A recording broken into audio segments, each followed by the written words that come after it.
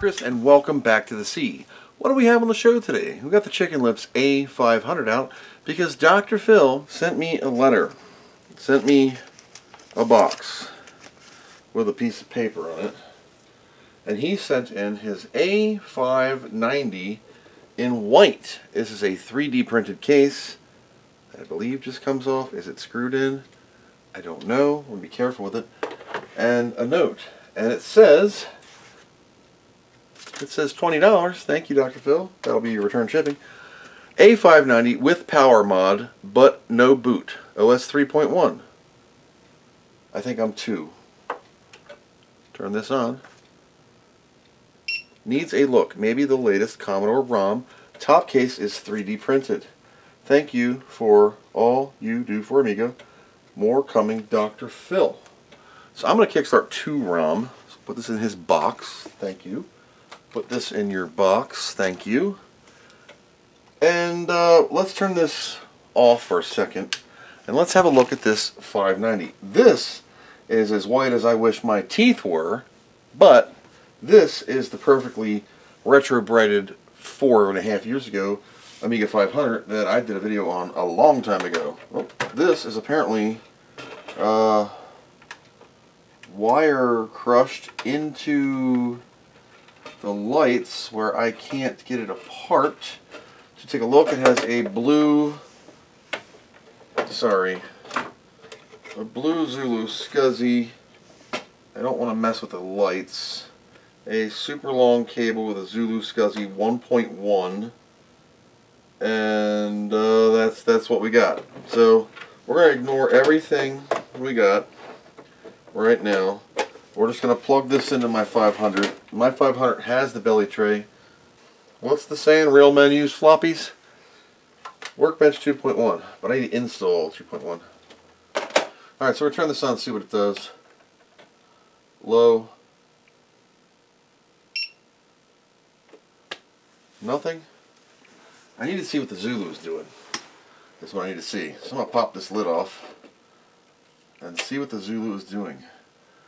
The Zulu, okay. So here we go. The Zulu needs power.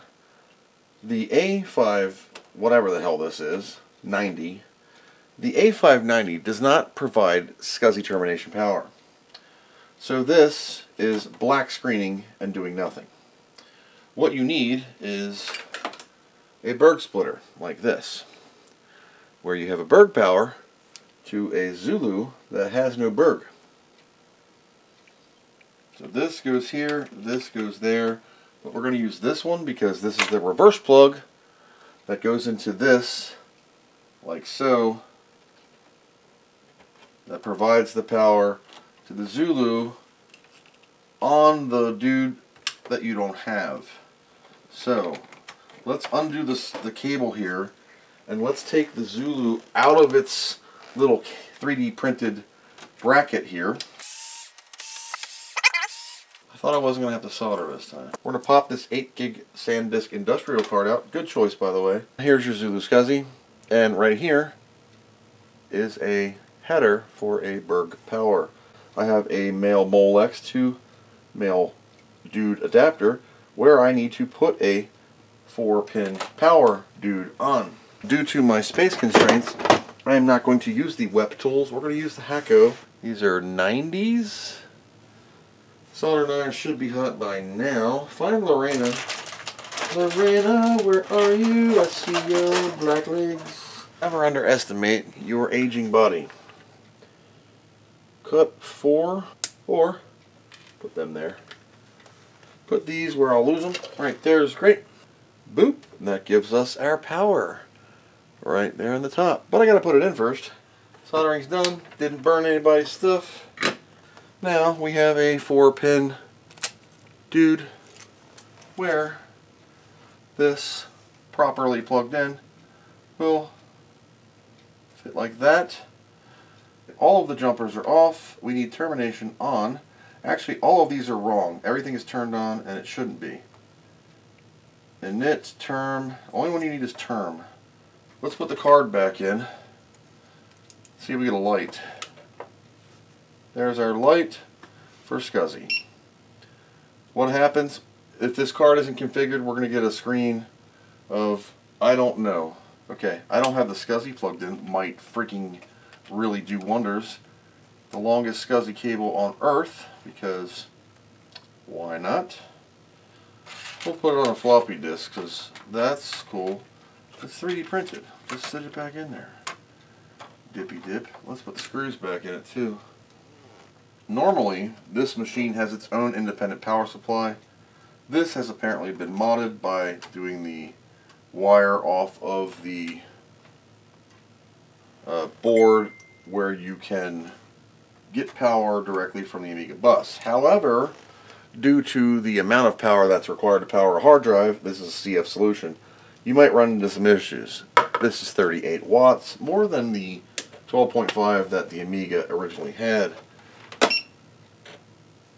SCSI's booting something. What's it booting? I don't know. I'm Kickstart 2. So there we go. I was going to re-kick. I might have to re-kick this into Kickstart 3. This Amiga has 1 mega RAM, so load module failed.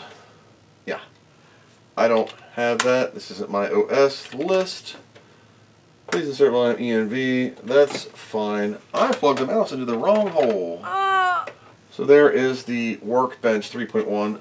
While we're waiting for this, got another interrupter of the day. Mr. Jonathan, we're talking about my cooling solution on my Power Mac G5. So Re-Kick by Thomas Kessler. There's the Re-Kick. Take this out. This should load Kickstart 3.1 in RAM. And my Workbench should load. Well, I tried to send Mr. Matthew some text, but apparently his phone stinks and he can't see it. So, UAE, test hard drive, and Zulu SCSI hard drive. So we got ID0, DH0, DH1, 1 gig a pop. Then we have this thing, DH1, 1020 megs, but it's named DH0. Yet Zulu hard drive is also named DH0, as is, so this one's bootable, cancel. This SCSI ID1 is also DH0 and is bootable. Let's take this out and call this, oh my, DH2. I just gotta see what's on here. I think it's just saved stuff. I don't know. So save, and then save this. I need to see what boots and what don't. I'll tell you what, an Amiga with 512K RAM is not good. Alright, now let's reboot. I am re-kicked, so it will just work. Now we're loading. It is booting. Let's see if it's loading the ID0 file or the ID1 file. Two installed DH0s on here, so it's a little bit confusing. It was built in WinUAE. Load module failed.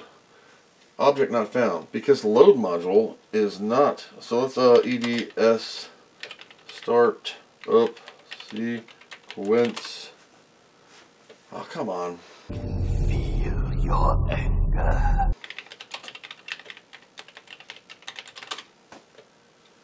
Oh, really? Hell no! Hey, I have Kickstart 3. That's good, right? If I had a shorter SCSI cable, I'd give you one, but all of mine are long too. Okay, so here is what was on the drive. Okay, I booted off of install disk, so we can say DH0. That's what it was. This is 314 or 321. How do I know? Number one, 2 megs of chip, A500. I don't know what's going on here. This thing must have RAM in it. Don't know. Can't see. 1 mega chip. Nothing. Maybe my re-kick didn't work. Don't know. About what ROM am I? Nope.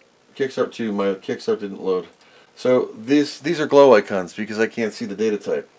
And Magic Workbench is on here. Maybe on system. Yep. Magic Workbench. So we have a DHO, which is DH1. We have a DH1, which is nothing. And we have a system, which is, oh my god, then we have instructions and readme to nev200f text. Multi-view don't exist. Alright, let's fix this pickle. OS 3.1. Says it right there. July 22nd, 2024. It's the middle of August because I'm slacker. OS 3.1. With power. A590 with power, but no boot OS 3.1. Maybe latest Commodore ROM. Finally. Well, she's been awake because I heard her talking to somebody about an hour ago, but she's finally out of bed.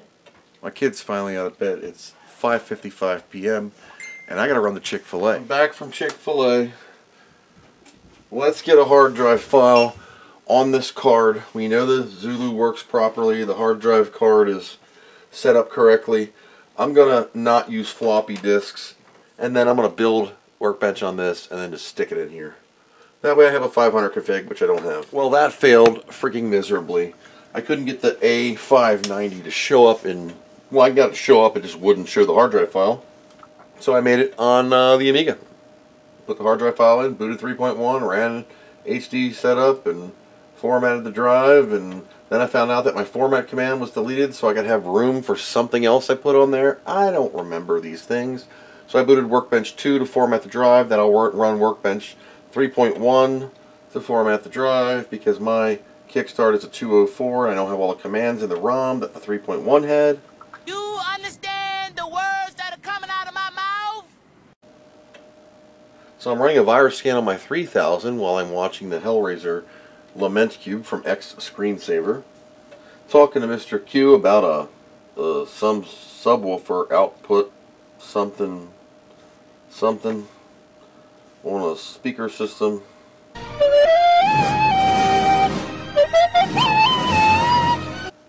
Ah, Christmas. So I have to re-kick it. I'm just having the greatest day.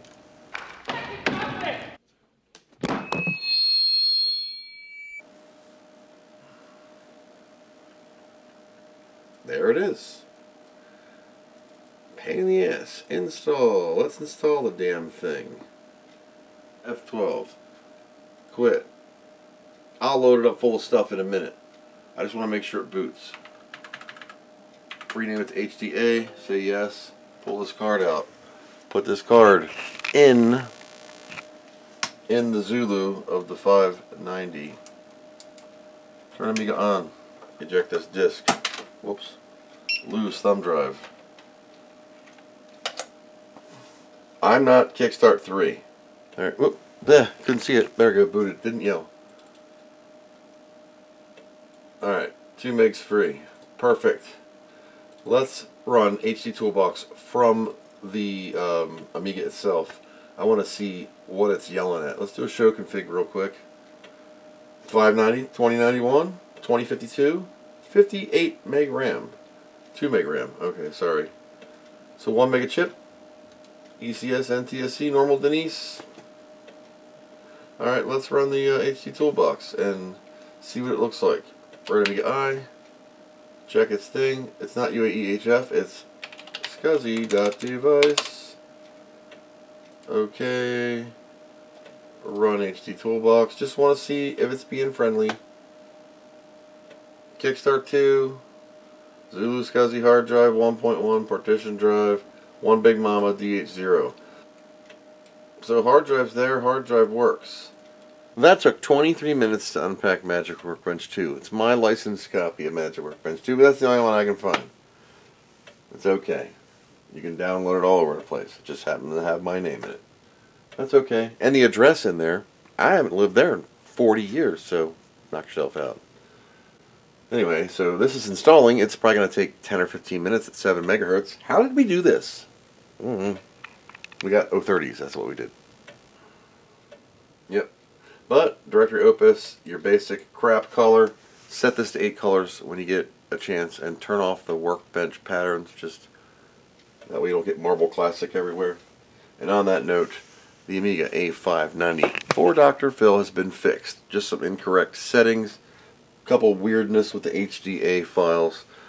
When you AE'd it, took forever. Had to do some magic stuff. Loaded up with some basic apps. He can continue when he gets it home. By the time this video comes out, Dr. Phil will have his A590 back with glued down pegs so it doesn't fall apart, and everything should be okay. That's all I got for now, so stay tuned for more videos in the future. Thanks for watching, and as always, I hope you learned something. Drive Phil got his Amiga thing. Yeah. All farsed in by the Chris guy on the YouTube page thing. Thanks, Dr. Chris. Can I get some ice cream now?